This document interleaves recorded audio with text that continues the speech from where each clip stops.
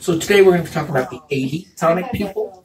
The key part is the tonic part. And what tone means is the pupil constricts, but then stays tonically constricted. And that tonic constriction is the feature that differentiates the tonic pupil from other common causes of pupil dysfunction where the pupil doesn't react well to light.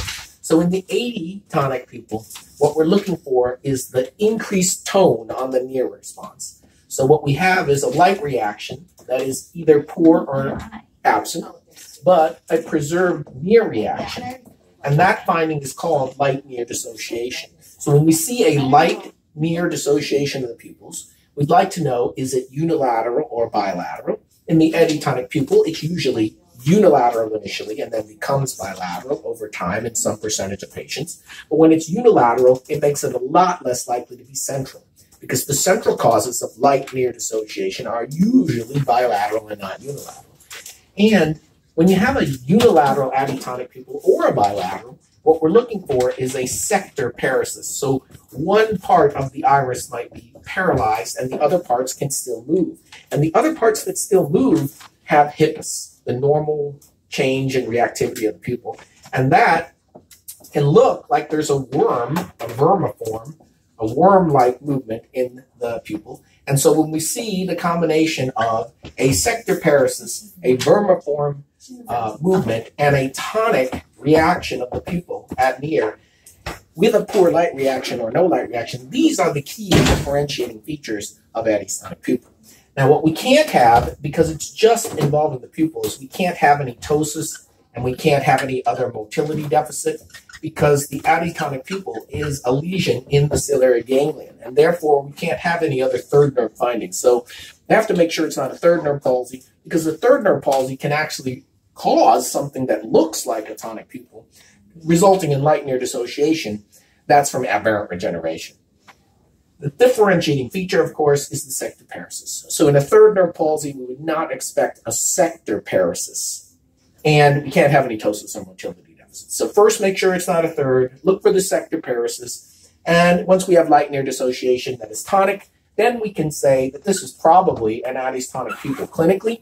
And if you want to confirm this finding, we can put low-dose pilocarpine into the eye.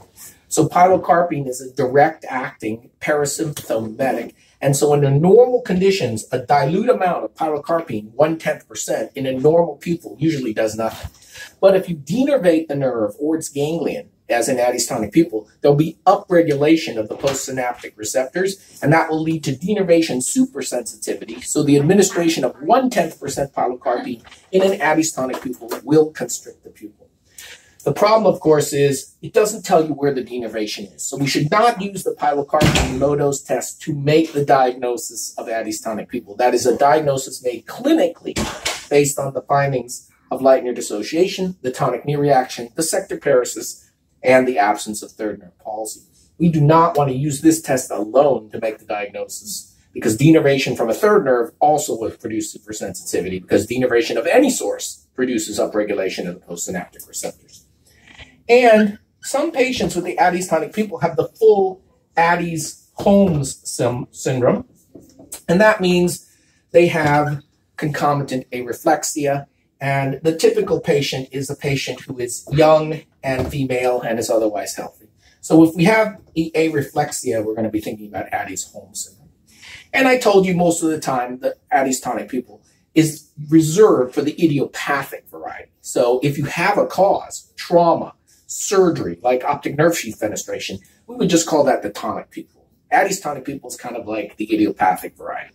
And because most of the time it's unilateral, the bilateral cases probably should be evaluated for light near dissociation on a central basis. And the main mimickers are the Argyll-Robertson pupil or dorsal midbrain syndrome from compression and syphilis. So I order a syphilis serology, RPR and FTA or TPA or syphilis IgG on every bilateral tonic pupil. And I do an imaging study on patients who have bilateral simultaneous presentations of light near dissociation for no other reason. So I hope that this explains what the atotonic pupil is, but the main feature is the tonic near reaction.